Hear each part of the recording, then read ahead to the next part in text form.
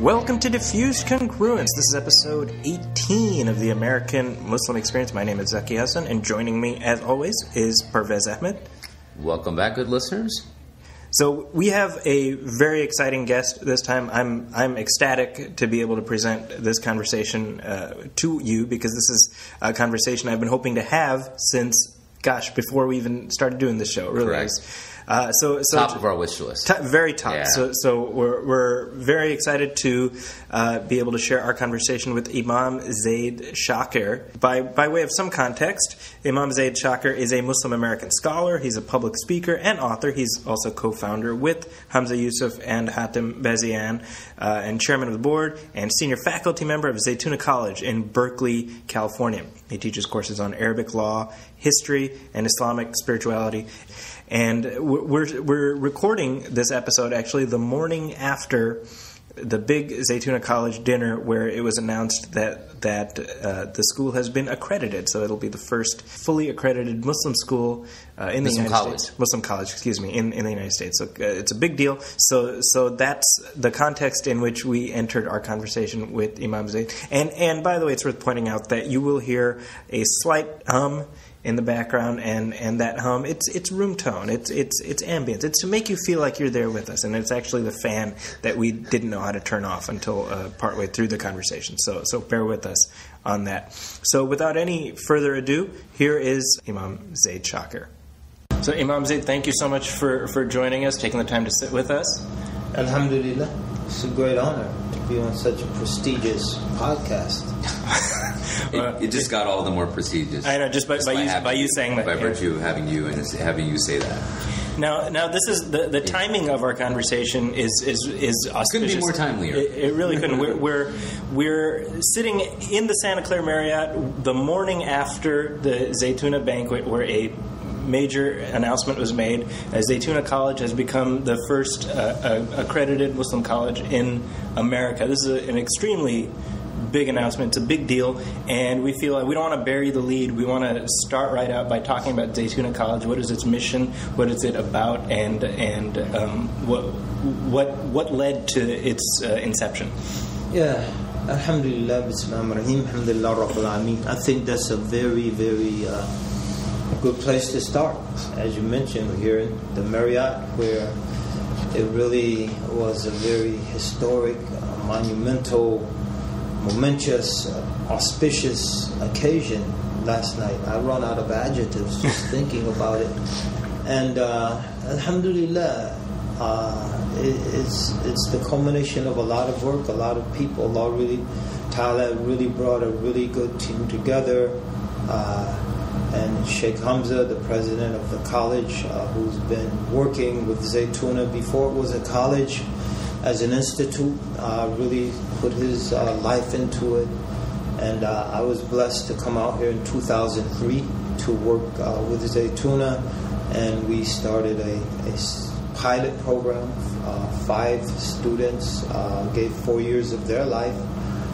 They didn't receive a degree. It was an experimental phase. We would experiment with curriculum, workload, appropriate blend of the East and the West, and through all of that, we settled on the idea that we needed to be a formal college, liberal arts college, a Muslim liberal arts college. This is a novel idea, which again required a lot of work, and then Allah Ta'ala just brought the people that we needed at the proper time to really move this from idea to reality. And so last night was the culmination of that process, and I think it really testifies to the maturation of our community, that we're now a community moving beyond the masjid and then masjid-based education. So the halaqah, which is very important, don't get me wrong, or the Sunday school, or the other institutions that are very closely affiliated with the masjid, into the mainstream of American education. And I think by making that move, we have a platform whereby we can bring our values, and we can bring our voice, and we can bring our views into the mainstream to be discussed and to be amplified And I'll say this in conclusion to this question, and I'm sure we can follow up more in the context of other questions, that as Muslims, we have very talented individuals. We have individuals who are multilingual. We have individuals who have multiple PhDs. We have very talented individuals, but a lot of times the strength and the talent of the individuals is lost owing to the weakness of our institutions. We don't have the institutional megaphone to magnify the voice of that individual or those individuals. So I think it's a milestone that we not only have been able to develop this college, but to develop it to a level and a degree that a peer review body such as the Western Association of Schools and Colleges, the WASC, will look at it and say, by the standards we've established, this college is creditable and it stands toe-to-toe with other institutions, maybe not in scale, but in terms of quality of education. So that's fantastic. Well, and I mean, I think in a lot of ways it feels like your journey from becoming Muslim to this point, it's almost like there's a sweep and an arc to that narrative, and I feel like there's a rich vein there that I'd love to get into, starting with how did you come to Islam? I mean, what was the impetus behind the beginning of that journey? Oh, okay. Well, since you asked, I'll try to make a very long story fairly short. I won't say short, fairly short. I'll try to just give my story in a nutshell, but it's a coconut shell, not a peanut shell. So it's a big nutshell. In any case, as I was moving through my high school years, I was in the state of Connecticut in a city called New Britain, called hard-hitting New Britain. And most Connecticut cities, if you're familiar with the demographics of Connecticut cities, usually you'll have an Italian section, you'll have African American and Puerto Rican section, and some cities you'll have unique populations. In New Britain, we had a very large Polish community. And then when you get out of the cities, it's almost all white. So vanilla suburbs, as they say. And the inner city areas such as Hartford and Bridgeport, primarily New Haven, can be very rough places, and the surrounding suburbs generally very quiet places. Hartford historically has had the greatest disparity between the poverty of the inner city areas and the wealth of the adjacent suburbs between Hartford and West Hartford. That disparity is greater than anywhere in the world, in the country rather. Really? You can literally go from 5 blocks, and it's like you left one world and went into another, like you went into some sort of, I wouldn't say time warp, place warp machine, and you just, bam, you're from just hardcore ghetto into literally mansions and nice lawns and no noise. So in any case, I grew up in a housing project called Pinnacle Heights, which has since been demolished. It's a very large housing project. There were others in New Britain. We had Corbin Heights, we had Malachowski Circle, and then we had Mount Pleasant. These were the main housing projects. And they were predominantly African American and Puerto Rican. So in any case, growing up in those projects, I witnessed there was a very happy childhood. When you're young, you don't notice things. You're just hanging out with your friends, and very sports-centered city. You're just playing whatever sports is in season, baseball all day, football all day, getting your clothes ripped up, driving your mother crazy, basketball all day. So the sports centered, and so we generally stayed out of trouble because of our involvement with sports. And you see a lot of good people, wholesome people, hardworking people trying to make a living from day to day, trying to raise their families, trying to do the right thing. But you also see some of the negative things, the alcoholism, the drugs, single-parent homes, and then all of the implications of those things in terms of the social environment. So when I was moving into my latter high school years, I began to examine some of the more negative things and ask myself, how can I contribute to a change? What is it going to take to change these conditions? And that really started me thinking just about social change. And simultaneously, I began to develop a series of religious questions concerning who is God, what is the nature of God, what should be the proper relationship between humans and their Creator. So these sort of questions, what is the purpose of all this? And so these sort of questions, they started to surface, and they sort of led me to begin to examine alternative ways of thought, alternative ideas, alternative religions. I was raised in a Baptist family, but I went to church on Christmas and Easter, but I wouldn't say I believed in God, but I wouldn't say I was overtly or extraordinarily religious to any significant degree. So in any case, as I began to examine those things, I eventually rejected religion and came to believe that the change to the condition of the poor people would be the Marxist revolution, communist revolution, that the exploitation of the bourgeoisie over the proletariat would lead to the expanding misery of the bourgeoisie and the growing concentration of capital and the monopoly, or the expanding misery of the proletariat and the concentration of capital and monopolies, the shrinking bourgeoisie, and eventually this inequity and the masses of impoverished, exploited workers will rise up against the small elite and overthrow them and usher in a classless society. And not only will we have economic justice from each according to his means, to each according to his needs, but we also have human liberation, having solved the problem of alienation, which lies in separating the human being from the product of their labor, which is usurped by the capitalists. And so, I got my violin. Utopianism, Yeah, and so I drank the Kool-Aid, and we're also talking. This is probably what in the 60s.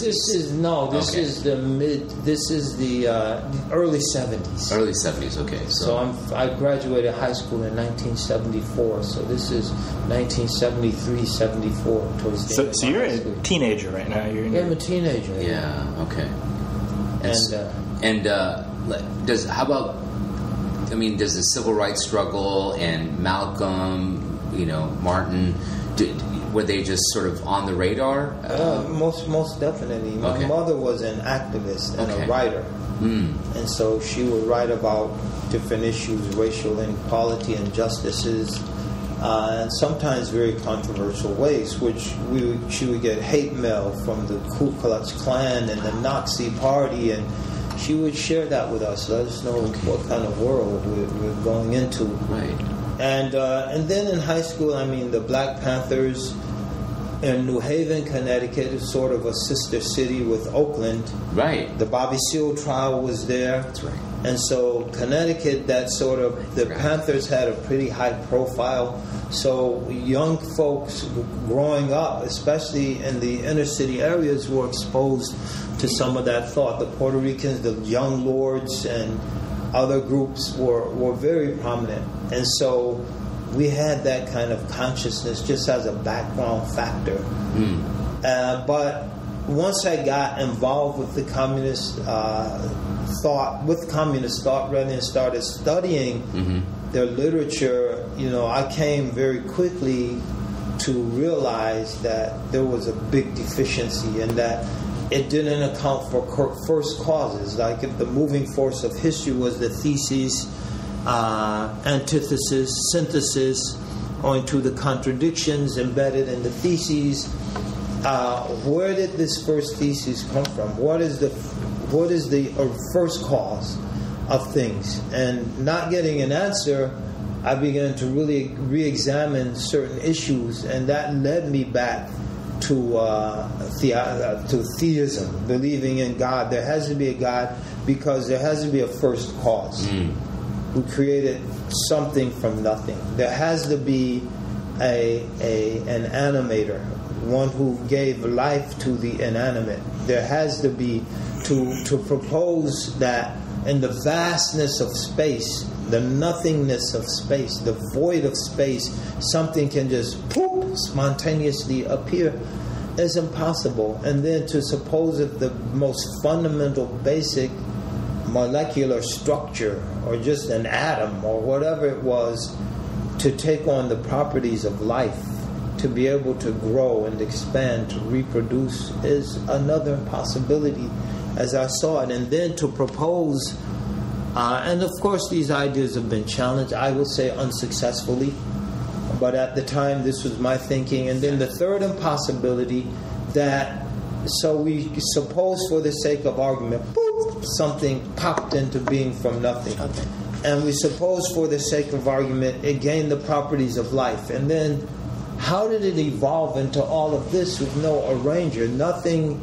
We know every structured aspect of our existence has an arranger. Mm-hmm. And we're in a beautiful room. This is a radio podcast, so folks can't see it, but we don't come into this room and suppose the lamp put itself over there and the matching lamp put itself over there, and they position themselves in a balanced way at the ends of the mirror, with the mirror in the window, and then the plant at the bottom of the mirror, right in the center, to complete the arrangement. It all did it itself. No, when we see structure, we understand there's an arranger who orchestrated that structure. And so when I reflected on those things, I said, there has to be, to myself, there has to be a God. Right. And so I set out once again to try to know who God is and what God demands of His servants, and what are our obligations to our Creator, etc. So those kind of questions pushed me to examining religion again. I looked into Christianity once again, and I just found the answers weren't there. And this is my personal experience. I was involved in transcendental meditation for a couple years, meditating and studying the teachings of the Maharishi, and eventually I was doing really good. I was at, they say after you reach a point you can levitate, you can actually lift off from the ground. You were almost there? I was getting close to lift off. Okay. I'm telling you, but the more I got into it, I still had these social concerns, and to me it just seemed a very selfish approach to life, that I'm meditating, I'm feeling good, but I'm not doing anything to help the less fortunate members of society. And so it's right at that point where I'm a couple years in, and I've been reflecting on these various things, and I've come out of the Marxist experience, that I got a book on Islam. Islam in Focus. Mahmoud Abdul Ati. Of course. And I read that. I said, this is it. My questions, my theological questions were answered. My social questions were answered. And having studied Marxism, as I said, for a while, when the Marxists encountered a crisis in terms of their thought, for example, politically, the revolution wasn't happening, so you have people like Karl Kautsky and Bernstein and others who came up with the doctrine, the idea of democratic socialism. And you could see that this didn't flow from the original thesis, which changes are going to be affected in Parliament, change is going to be affected through the revolution. And so it was incongruous with the original thesis. When the crisis of humanism, and you saw the development of a humanistic Marxist tradition in Western Europe, was sometimes referred to as European Marxism, again, you could see the pieces, the gears didn't quite mesh. So you're trying to bring the economic with the political, with the spiritual to a certain extent, and the gears didn't mesh. Whereas, or the humanistic, In Islam, the gears, they all fit. The economic, the political, the social, the cultural, all the gears meshed. And that alone just led me to say, this cannot be from a human being. Because every effort by a human being to construct an integrated system like Islam, the gears just didn't quite mesh. But here, everything meshed. Everything fit in seamlessly with everything else, the social, the political, the cultural, the religious, the theological. And so, shortly thereafter, I became a Muslim, and I lived happily ever after and rolled off into the sunset of life to enjoy the whatever was beyond the next ridge. Right. So you were how old when you embraced Islam? I was 20 years old. In college? No, I was in the Air Force. Ah, that's right. I was in the Air Force. It was during that process my mother had passed away. I was in college, but she passed away during my first year of college. And our flat, I guess they say, they don't use that in America, apartment and the projects. My sister, who was married and had 2 babies and was struggling, and since that was sort of rent control, she moved in with her family, and she was the oldest, being the second oldest, and not wanting to see my younger siblings out in the street, I moved out. And so it was during that period of just kind of drifting around, being to a certain extent, at certain times, sort of homeless, literally. I began to contemplate the military as they say, the poverty draft. I could get 3 square meals, a roof over my head, and I could get an education, get my education paid for. Right. So to me, that was a pretty good deal. That's right. And so I ended up going in the Air Force, and it was during my stint in the Air Force that this process started before I went in, but it culminated. So I actually accepted Islam. It culminated during my time in the Air Force, so I accepted Islam in the Air Force. Up until this time, I mean, your interaction with Muslims or the Muslim community is almost nil? Or? It's nil. Yeah. I met a few converts in the Air Force. In the Air Force, okay. That's how I got the book, Islam in Focus. And then we had a little group. But I'll tell you, until I went to Syria and studied, much of the focus of my life as a Muslim centered around converts, new Muslims and non-Muslims. Mm-hmm. That was it until I came back. Then I got wrapped up more with the immigrant community. Right. So we're getting a little ahead. I mean, I'd love for you to illustrate a little bit because I think for a lot of the people listening to this show, and certainly for myself as a member of the immigrant community, like I do anyway, I take for granted the idea that there is a place to pray, almost anywhere, and there's a community almost anywhere. I mean, what was the Muslim community like at the time that you came into the fold?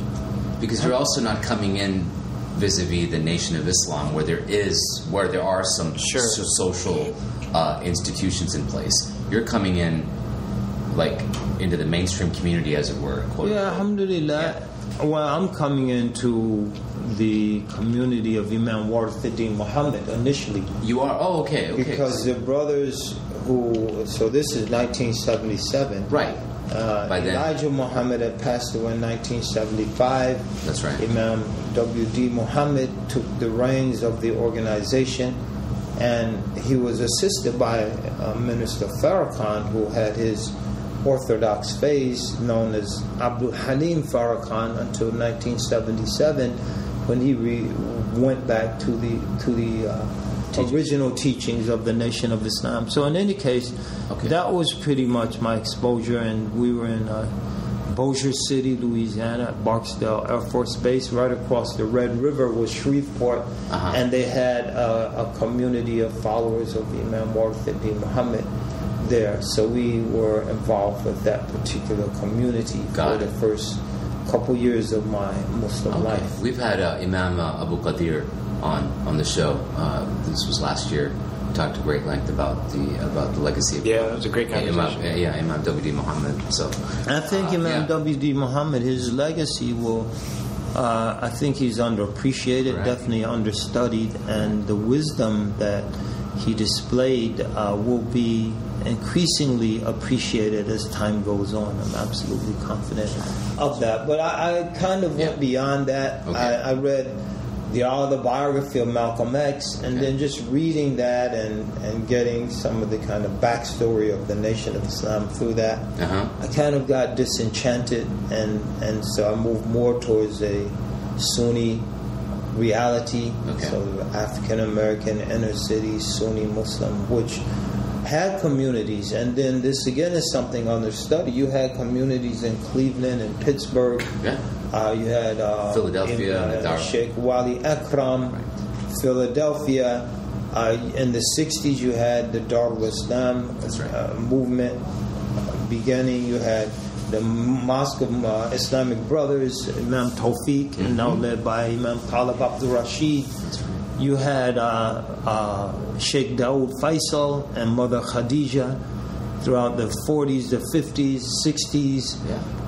So you had Izzuddin Village outside of Philadelphia. You had a lot of Sunni Muslim, and in Detroit you had also a variety of movements. So you had a presence for Sunni Islam.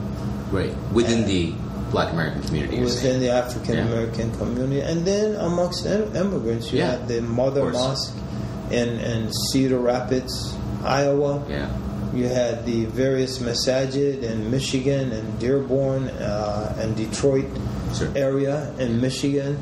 You had the Yemenis in Hamtramck, Michigan, the Bengalis. You had the Iraqis, the Lebanese, Shia, also in the Dearborn area.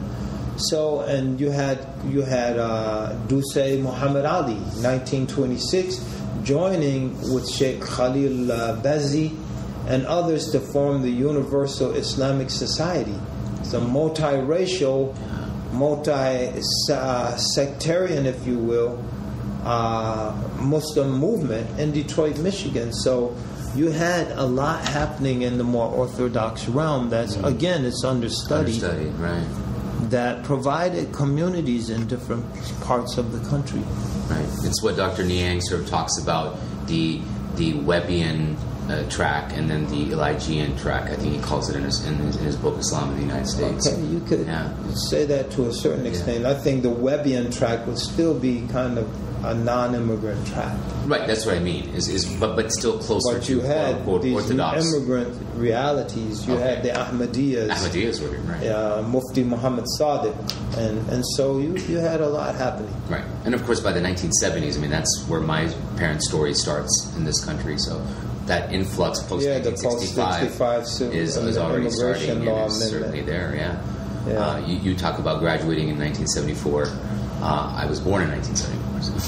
It was a very good year. It was. I didn't know it was in such a good company in terms of people starting a new phase. So then now you're out of the Air Force, or no? So you're seeing you start moving away from that community of Nabi Muhammad into what I'm still in the Air Force at this point, but I tried to get out. In fact, because I didn't think Muslims could serve in the military because the Muhammad Ali experience, which has just come to a head in 1972 with his vindication by the Supreme Court. Can you elaborate on that for us? And so, being sort of those are your Islamic points of reference. Muhammad Ali resisting the draft. I ain't got no quarrel with them Viet Cong. And so I become Muslim, I'm in the military, my first thought, I have to get out. And so I go to the chaplain and try to get out as a conscientious objector. And he says, well, we're not fighting a war, so how can you object to a war? We're not fighting anyone. So I said, okay, then send me to a Muslim country. So they happily obliged and sent me to Turkey before I changed my mind.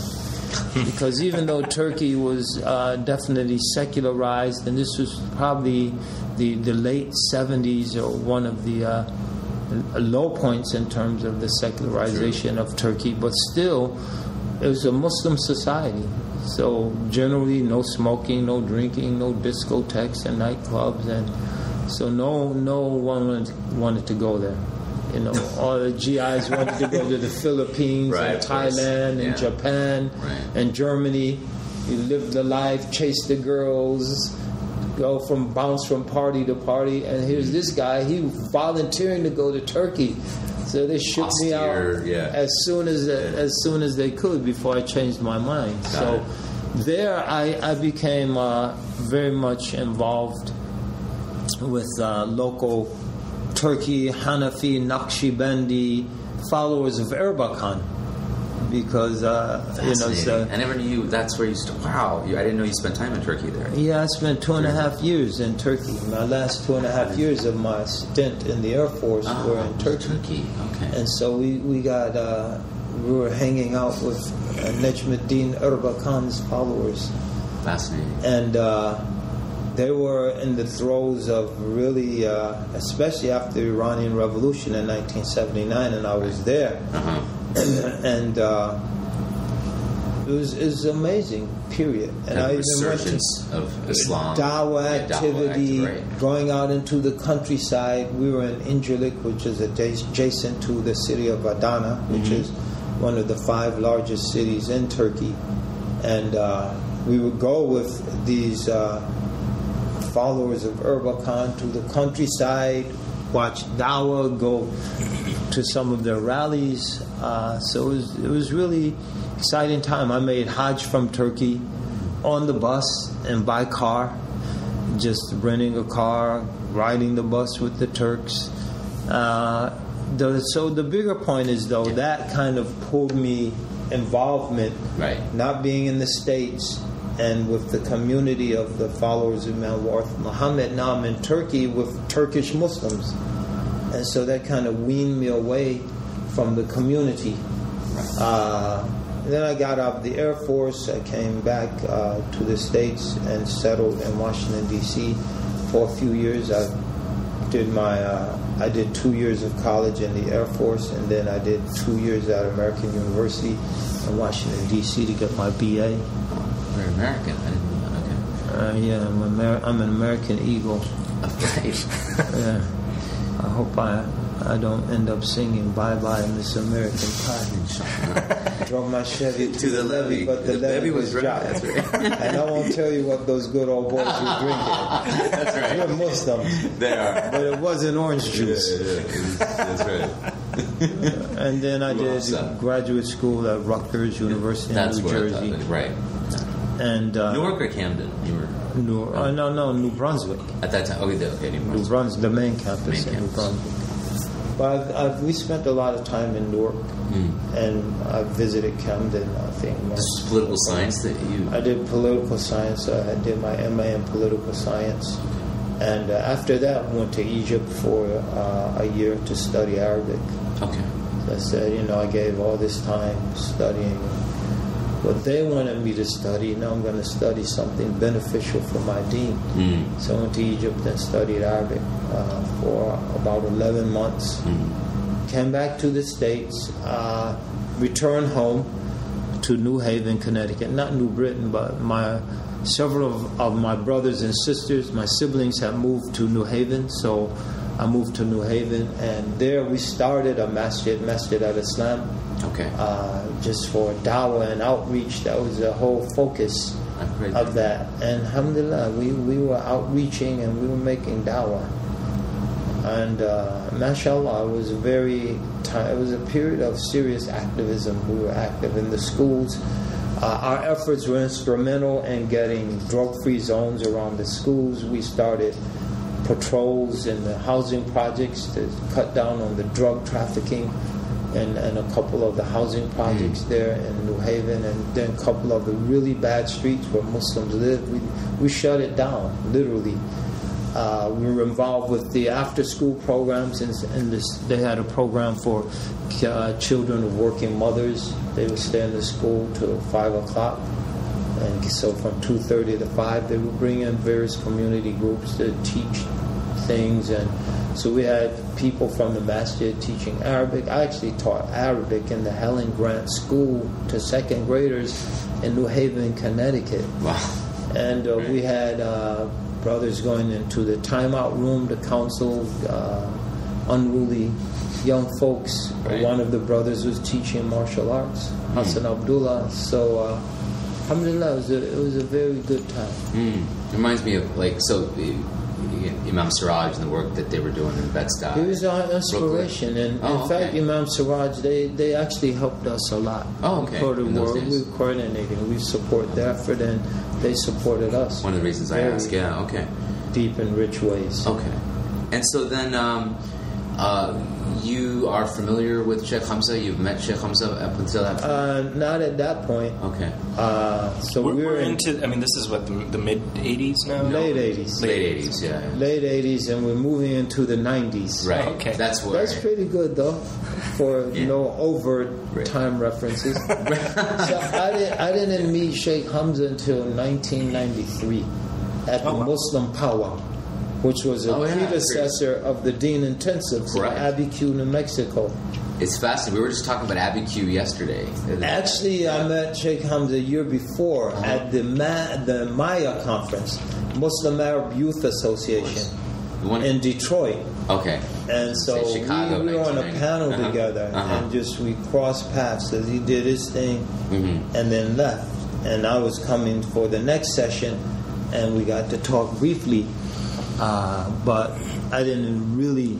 He must have just himself been back, because he comes back, the early 90s, back from Mauritania, right? Or from his travels abroad. Yeah, he was just back and getting known. It's like, correct. This guy, he's Arabic, he knows poetry, he knows the hadith and the Quran, and he can talk to Martians. He was like Muhammad Ali. Yeah, man, there's this white guy.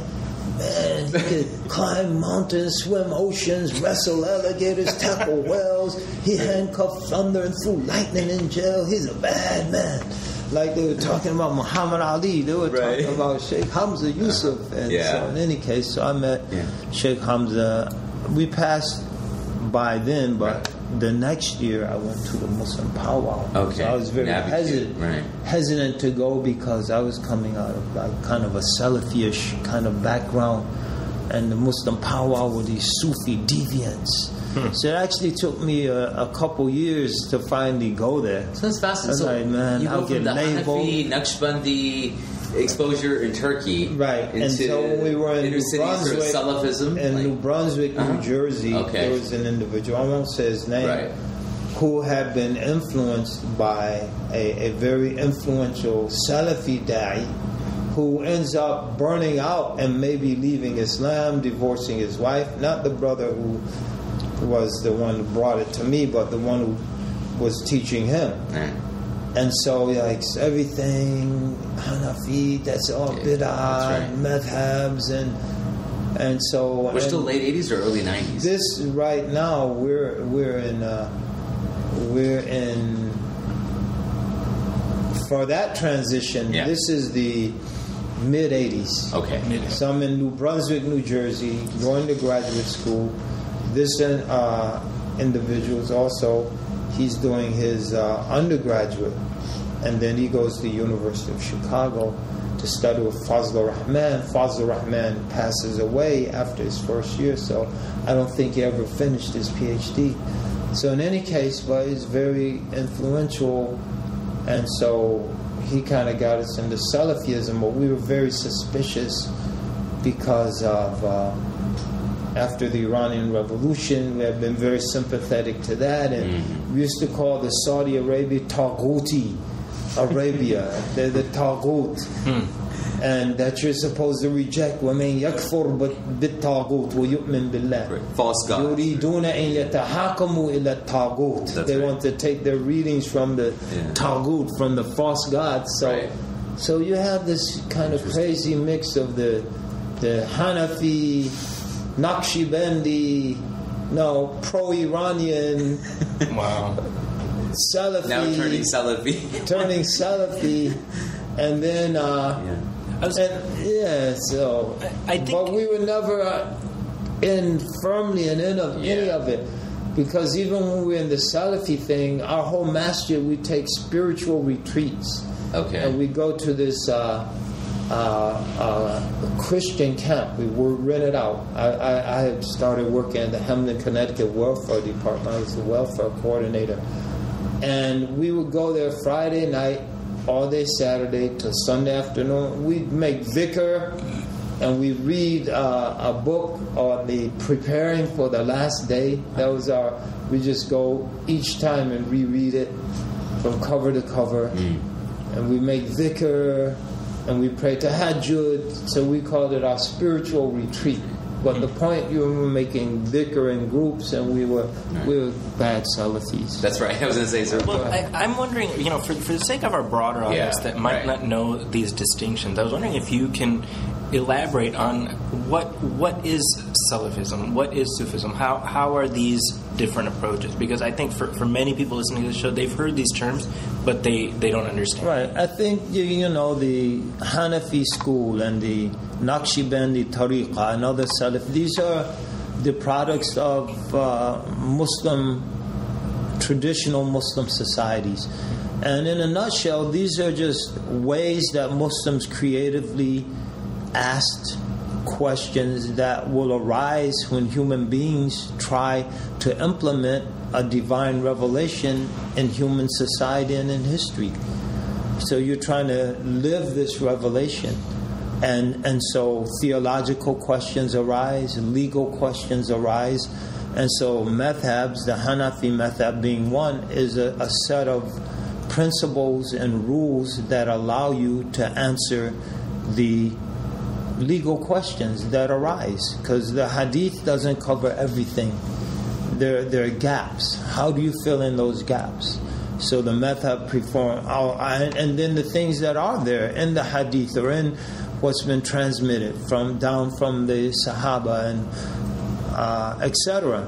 How do you integrate all those various fragments in some instances into coherent acts of worship, into coherent systems of life to govern your economic life? And that's the ijtihad of the mujtahidun, like Abu Hanifa rahimahullah, Imam Shafi'i rahimahullah, Imam Ahmed rahimahullah, Imam Malik rahimahullah, those whose schools are their paradigm for sorting through this material and making sense out of it, passed away, such as Al-Awza'i or Layth bin Sa'ad or Sufyan al-Thawri or many others, Imam Abu Jarir al-Tabari and many others. So a madhab is a set of principles, legal principles, legal like guilds, thinkings, legal thought that allows you to integrate the various source material from the Quran, from the Hadith, from the sayings of the Sahaba into a coherent system of worship. And the same thing in terms of spiritual life. How do you develop focused spiritual practices, again from that raw material and from the insights of those who were able to succeed spiritually. So the Sufism becomes an effort to systematically approach those spiritual questions. How does one? Allah Ta'ala mentions in the Quran, يَوْمَ لَا يَنْفَعُ مَالُ وَلَا بَنُونَ إِلَّا مَنْ أَتَى اللَّهَ بِقَلْبٍ سَلِيمٍ. On a day, no amount of children, welfare children, will be of any benefit. The only one benefited is the one coming before Allah with an upright heart. How do you rectify your heart? How do you render it upright? إِنَّمَا الْأَعْمَالُ بِالنِّيَّاتِ وَإِنَّمَا لِكُلِّ امْرِئٍ مَا نَوَى. Actions are based on their intentions. How do you develop purity in your intention if you find your intention is faulty? So the people of Tasawwuf tried to develop systematic approaches and practices to answer those questions.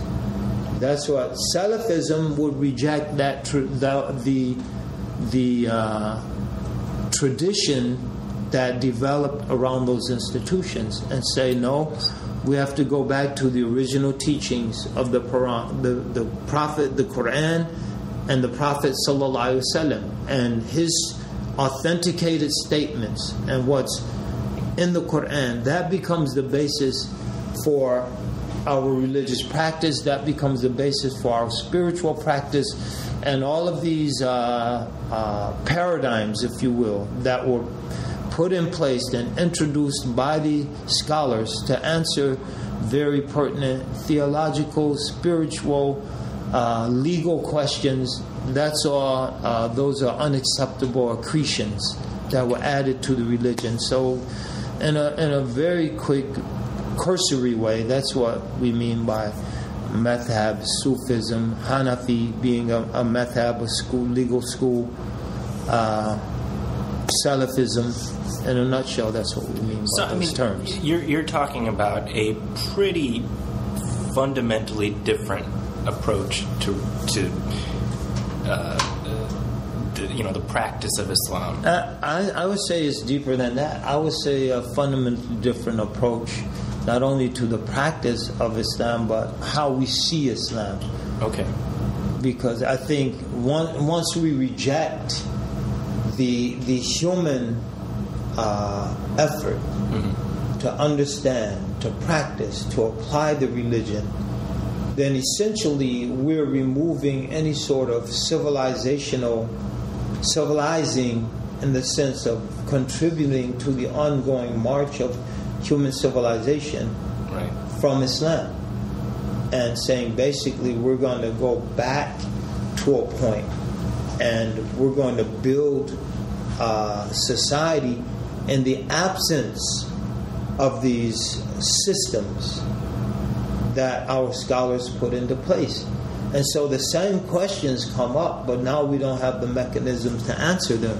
Because we're rejecting all the scholarship. Because we're rejecting exactly the tools that our scholars gave us to answer those questions in a meaningful, civilizing way. Civilizing in a way that contributes to the ongoing march of human civilization, because civilization is cumulative, and for knowledge to accumulate, and that's the whole basis of Thomas Kuhn's structure of scientific revolutions, and we get the idea of a paradigm from that book, that you need this paradigmatic structure for knowledge to accumulate.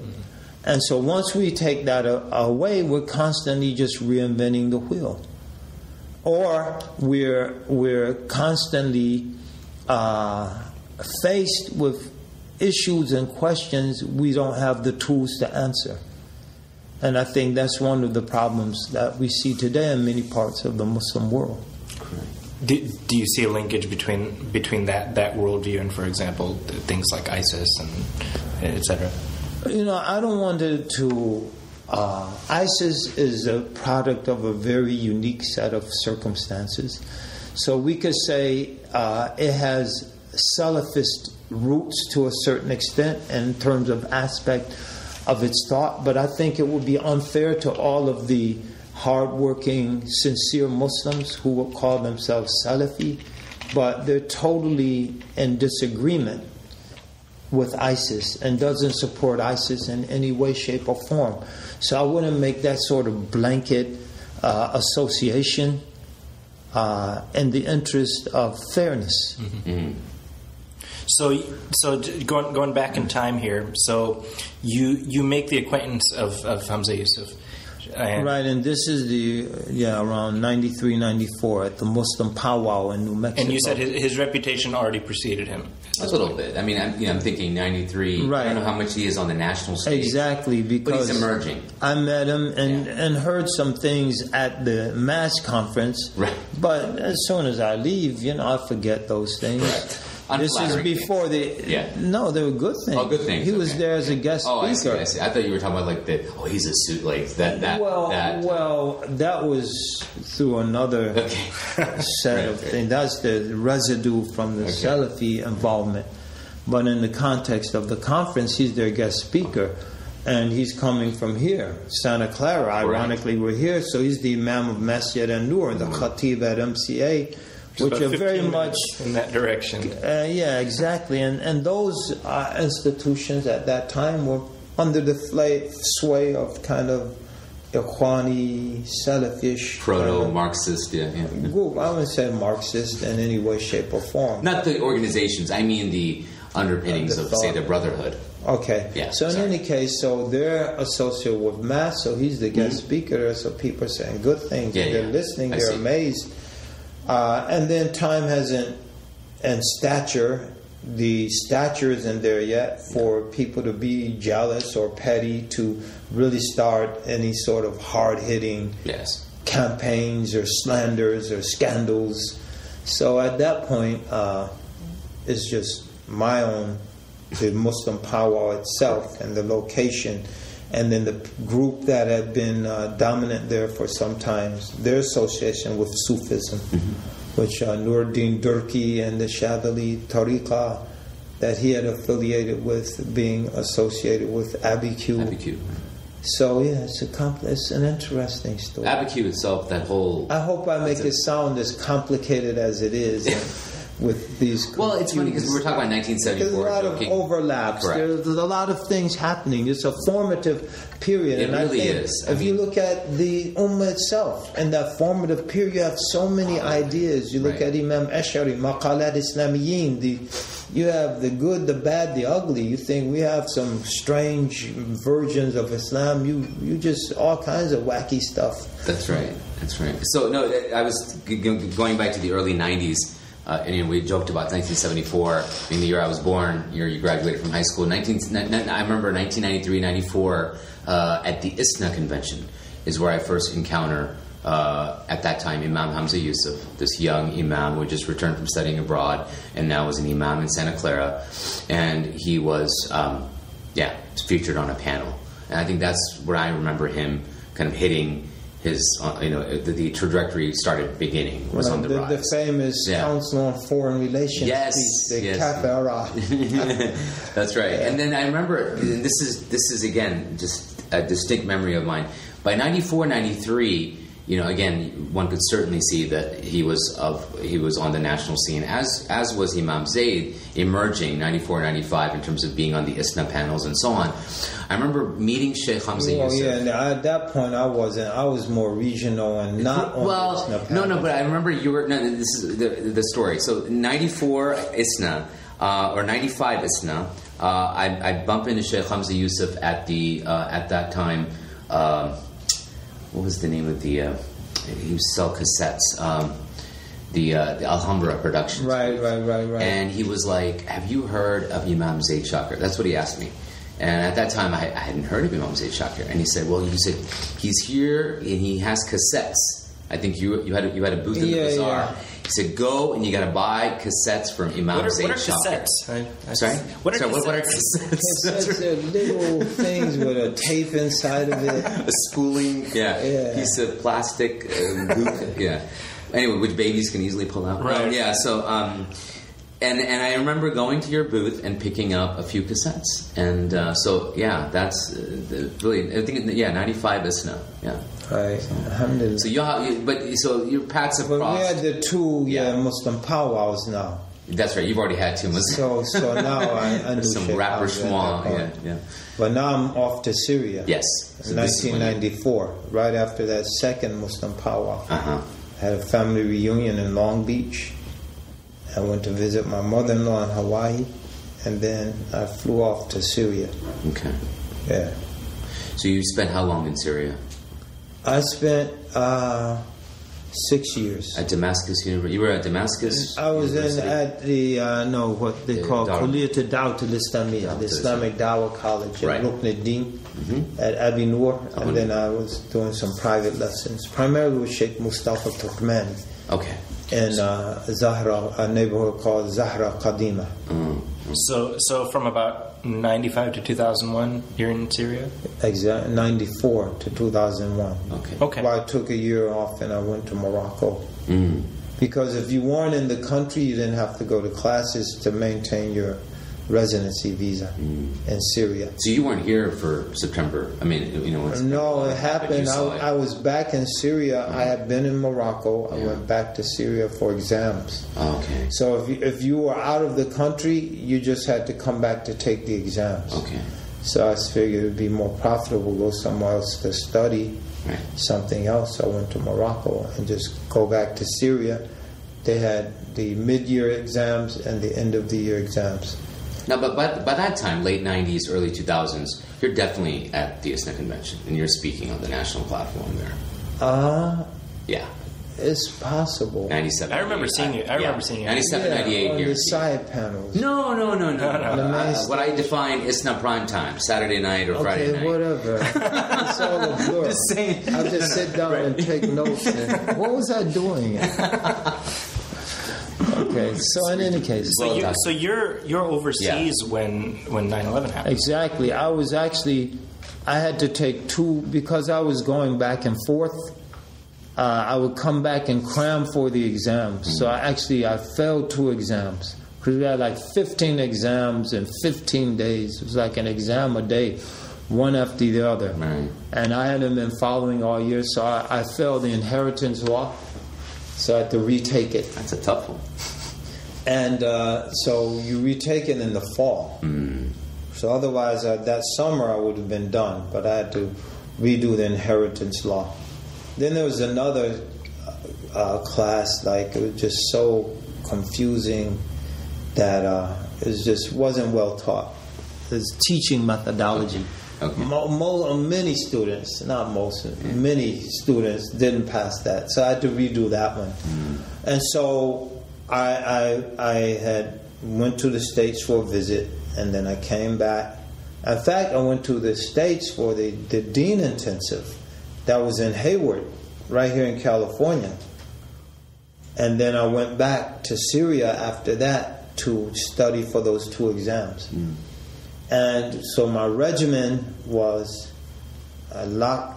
I have the imam, because they generally lock the masjids except the more touristic ones, like Jamal Amawi stays open all day.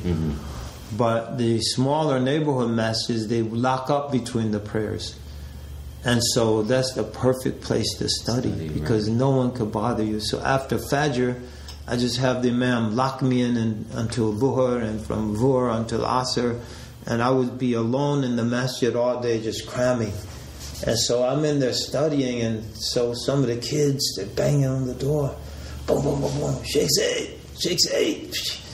في يعني حرب في أمريكا، الغار على أمريكا، فقصف البيت الأبيض والبرج في نيويورك وكونغرس والبيت الأبيض is like they attacked the White House and Congress and the towers, and it was like, I said, what? And so I said, go get the imam, have him let me out. So they had to go get the imam, and he unlocked the chains. And so I never watched television in Syria, even though we had a satellite hookup. I just studied, and I just didn't watch television. So we went and we hooked up the television satellite thing, and we finally got it going. And here's CNN, and one of the towers is smoking, and they have commentary by Tom Clancy, of all people. Right. Yeah. You remember that? I remember that. And that's him, Tom, because he written a novel about the planes crashing into. Tom, is this a case of life imitating art? And this is asinine questions. And then the banner, Osama bin Laden, and I like how they know that at this point. Makes you wonder. So it was that happened. Students were all met to discuss the situation and what we should do and how we should approach this. So I was there. And so I came back. So I took the test. I passed, and so I was done. So I came back to the States. I left Syria by bus for Umrah. So we stopped in Medina for Ziyarah, went on to Mecca for the Umrah, in that order because we're traveling from the north, from Syria. Flew to Egypt to buy books for a couple of days at the old bookstore there. Near Azhar. That's right. Al-Bab al-Halabi. And then flew to Morocco because I spent the year about 8 months in Morocco the previous year, so I had a lot of friends that visited there. And then to England because we had contacts. Usually when I went back, we stopped in England, do a few talks and things. Then we came to America, and so it's early November, and it was weird. The airport was almost empty, totally empty, even at that point. We go in the parking lot, all these cars, the antennas had these beat up American flags because the post 9/11 affirmation of your patriotism. You put the flag on your car antenna, and now it's early November. So it's already a little weathered. Exactly, these raggedy. It was like 2 months. It was surreal. Yeah. Really. Yeah. We're in the parking lot and we're like looking at all these flags, and so we got a rental car. That paradigm shift that you must have experienced. I mean, that's really profound, because I think for most of it just kind of happened around us. Yeah. Whereas for you, it was like it was like this when you left, and it was like this when you came back. Yeah. Correct. Yeah, it was interesting. So now then you're settled. You're settling back into life in Connecticut, and then the call comes to move out west. Well, I don't think the call came. That was very interesting. Like the community. How did that happen? Yeah. First of all, during my absence of those 7 years, the community was transformed. There were a lot of, we were able to keep things in balance. Okay. But when I left, there were some imbalances and there was power grabs, and so the harmony that really allowed for a very dynamic community just was gone. Okay. And so for me, it was a very sad, frustrating, difficult situation. Yeah. So I had met, when I was in Hawaii, one of the years in Syria, I got really sick. So my mother-in-law lives in Hawaii. So I went to Hawaii to recover.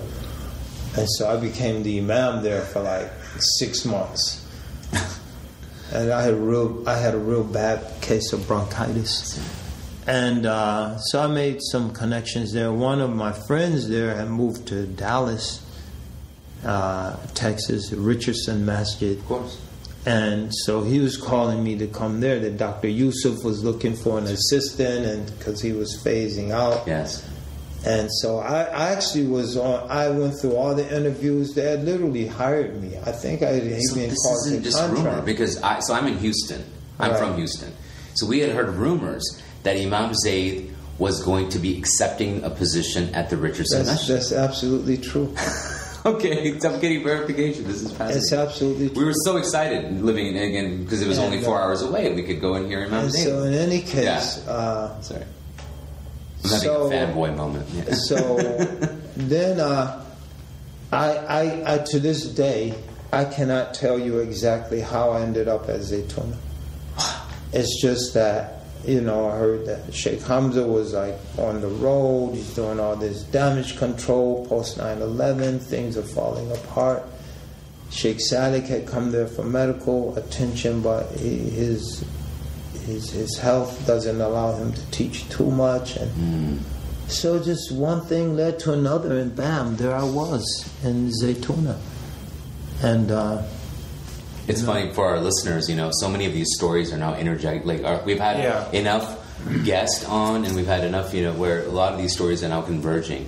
Like people have heard me talk about hearing Sheikh Hamza for the first time at ISNA. But at the same time, the audience has heard Mustafa Davis' story, where he mentions Imam Zaid picking him up from the airport in Damascus and taking him around. And then we've had Osama Cannon on talk about himself as a student and prodigy of Imam Zaid and Sheikh Hamza. So it's funny. All these stories are now coming together. It's fascinating. But so it happens though. How it does happen, and you're here. I think Dr. Yusuf has never forgiven Sheikh Hamza, not me. Because according to Dr. Yusuf, Sheikh Hamza took me away from him. Right. And it's on me, Dr. Yusuf, if you're listening. Right. He's a beautiful person. He is, and I was actually really looking forward to that. But we would have loved it, but Qadarullah ma sha'a fa'al. I ended up here, and look where we end up now today. Last night, I'm living here, and I'm sitting across the table from Imam Zaid in Santa Clara. So that whole move that happens, and So I started teaching there, various things. At one point, literally, I was teaching 15 classes a week. Wow. This is Zaytuna Institute. And then when we started the seminary program, I was teaching like the whole curriculum, everything. So, and then we had evening classes, so we had those classes, evening classes, weekend classes. So yeah, and then the next year we brought Sheikh Yahya Rodis, and so he taught. And then the next year we brought Imam Sheikh Abdurrahman Tahir from San Jose, Somali Sheikh, rahimahullah. He passed away. Okay. And he used to, every week he would be at Ta'leef, where you are now. And then the fourth year we brought Sheikh Abdul Ali. So that's how he got out here, was through that program. And then after that we had the strategic planning session. After that year, we're assessing the 4 years of that pilot program with John Murner from Murner Associates, a really top-notch strategic planner, facilitator, planning facilitator. So we had the strategic planning session, and out of that it became clear we wanted to do a college, not a seminary, because so people's degrees could be recognized, and it will be an undergraduate program. Most seminaries are graduate programs. And then, so that was 2007. 2008, we started the Summer Arabic Intensive just as a way to see our ability to manage a college level program. That was really the roots of the Summer Arabic Intensive. And then from there, 2010, we opened the doors of the college, and the rest is history. Last year, 2014, first graduating class, and now 2015, fifth year in, initial accreditation. Right. It's pretty amazing. It really is. Yeah. So now we've come sort of full circle back to where we started. Now let's kind of move beyond, like in terms of sort of maybe ending with where do you see, what's 5 years down the road, what's 10 years down the road, inshallah, looking like for Zaytuna? I would hope and pray that 5-10 years down the road, let's say 5, because we've done actually a 5-year strategic planning session. We're looking at about 110 students, inshallah ta'ala. We're looking at the buildings, the 2 buildings that we've been able to obtain in Berkeley being fully renovated, really beautiful, very inviting spaces. Beautiful, yeah. We're looking at possibly a master's and PhD program in conjunction with the Graduate Theological Union. We're looking at, inshallah ta'ala, if Allah wills, we're looking at a really, I think now we have a really stellar faculty, but really a world-class faculty. We're looking at an endowment of about $50 million, inshallah. Those are the goals, and those are the things we need to really sustain ourselves. So those are, and we're looking at Zaytuna really being on the map as one of the premier, if not the premier, liberal arts college in this country. By the help, the grace, the permission, and the tawfiq, the providence and facilitation of Allah subhanahu wa ta'ala. Well, and just sort of as I think, again, we've wound right back to the beginning of our journey, and that was not intentional, but it worked out rather well. Allah brings you back to where you started. أَيْنَمَا تَكُونُوا يَأْتِي بِكُمُ اللَّهُ جَمِيعًا. Wherever you are, Allah will bring you all together. Beyond Zaytuna College, can you talk about some of the, if you will, the extracurricular stuff that you do while in the Bay Area? And kind of sort of camelbacking on that, I would be remiss, and have my Ta'leef bona fides revoked if I don't talk about your involvement. You are the chairman of the board at Ta'leef. Maybe from your vantage point, where does Ta'leef begin, and where that. Ta'leef is a part, and so as you said, it's all related. When we had that strategic planning session with John Murner, one of the things that we identified was scope creep, that Zaytuna Institute has a Quran school on the Carter Umar and sister Rumana Abdullah, Nigerian sister. Zaytuna Institute has Dawah and Outreach under Sidi Usama Cannon. Zaytuna Institute has a prison program under Rami Ansur and Ansari Greenwell. Zaytuna Institute has this program and that program, and it was clear that if we're going to be a college, we have to. It's such a momentous undertaking. It's such a, especially in light of the fiscal demands, the human resource demands, that to do all of these other things, it just wasn't going to happen. And so those things were spun off. And the Dawah and Outreach spin-off, that becomes Ta'leef. And so starting in the back of Sidi Usama Cannon's house, Right. on Sylvan Avenue in Hayward, space that was maybe 50 square feet, very small. You could barely get the office furniture from the Zaytuna office over into that space. And then from there to Fremont and the rented space downstairs, and from there to the warehouse space subsequently renovated in southern Fremont. So that's Ta'leef, and where it fits in, all of this. Well, and are there venues online where people can find you in terms of your writings and things like that? Certainly. Right. I have a website, New Islamic Directions, Facebook, Imam Zaid Shakir, primarily. So you're not hard to find, inshallah. Not hard to find. You do a Google search, you'll find the good, the bad, the ugly. The bad and ugly, ignore, because it's from bad and ugly people. That's right. And the good, praise Allah and ask for an increase. That's right. And from the bottom of our hearts, we can't thank you enough. I mean, you've just come back from being on the road for several months doing the 12,000 We have a couple more to go. Really? Oh, to Ramadan. Okay. Oh my gosh. Okay. Wow, Yeah, Ramadan. I'll be back here. I'm leaving Wednesday for Orlando, Florida, and then several other things.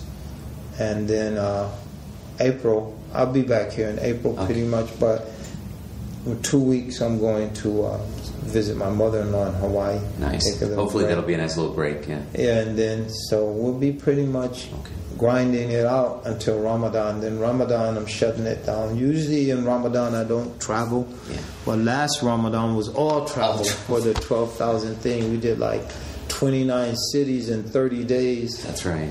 And then flew to Houston for Eid. It was funny. I don't mean to like selfishly interject myself here, but you started, I remember, Ramadan at the Lighthouse Mosque here in Oakland. That's and then right. You ended it with Eid, and I celebrated both with you, alhamdulillah, because I was at Eid for Eid, or I was in Houston for Eid. Yeah. So. Wow. Yeah. MashaAllah. Well, thank you again for coming and chatting with us. I mean, this is.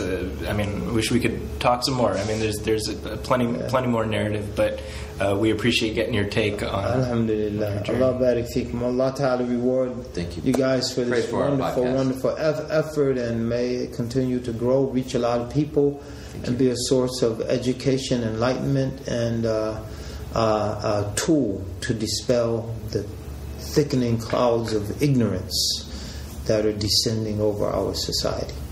Ameen. We try. Alhamdulillah. Tayyib. Assalamu alaikum wa rahmatullahi wa barakatuh.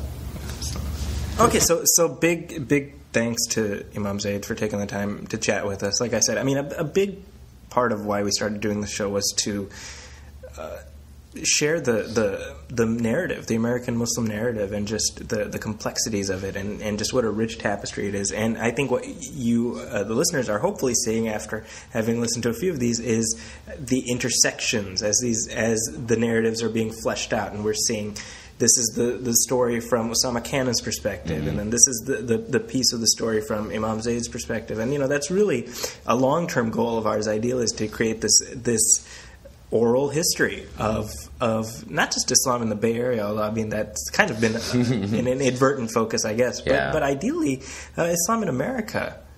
Although I think if we, I don't know what, this is episode 18. I think if we actually do the math, we've had more guests outside of the Bay Area than local. That's true. Or somewhere close to more than 50% have been not non-local guests. And not in any way to sort of take away from any of the other guests we've had or any of the shows we've done in the past, because like Zaki said, all been remarkable and have just really been an amazing journey to get us to where we are. But, for those who listen to this episode, there were moments where I sort of get into fanboy mode. And this is probably the first time that's happened, but really Imam Zaid has had an indelible impact on me personally and my own sort of, growth and development and, coming into my own, as it were, in my Muslim skin and where I am with my faith, that I couldn't help but have those moments of sort of fanboying. Well, I think in that sense you're kind of a surrogate for many people in the audience. I hope so, and well deserved in terms of those who, I have high praise for Imam Zaid. So it was really an honor to have him on. Well, and I mean, one thing I always say is we really appreciate the feedback that we get, not only in terms of email that we receive at diffusedcongruence@gmail.com, but also via our Facebook page, which is facebook.com/diffusedcongruence, and also via iTunes and Stitcher Radio. And I just wanted to share some new reviews that have been posted on iTunes. And this is from Go Rockets.